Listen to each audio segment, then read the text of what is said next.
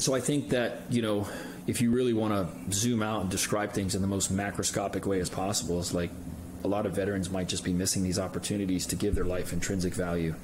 I follow a lot of successful business podcasts and authors, and you watch these short clips and long-form podcast discussions, and one of the things that I've noticed is no matter how successful anyone's business is, if they don't have strong value when they wake up every day, strong meaning and purpose when they wake up every day, they're not going to feel good about it. And there was a guy, he still is a guy, Gary Vaynerchuk. He's a business guy. Oh yeah, Gary V. Yeah. Gary V. Love and him.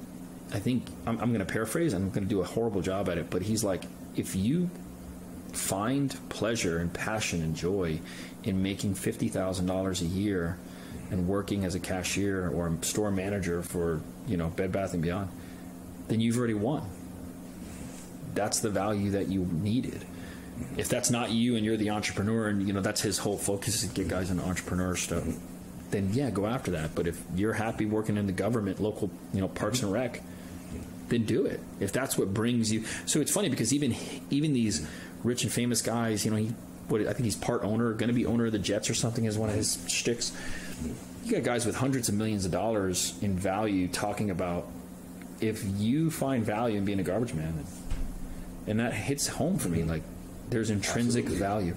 I don't consider myself like an entrepreneur, even though we're talking about multiple businesses. You and I had a conversation beforehand. I just look at everything as me doing my job. Everything I do, I'm just doing my job to help out everyone, because that's what I feel like my job is just help out everyone.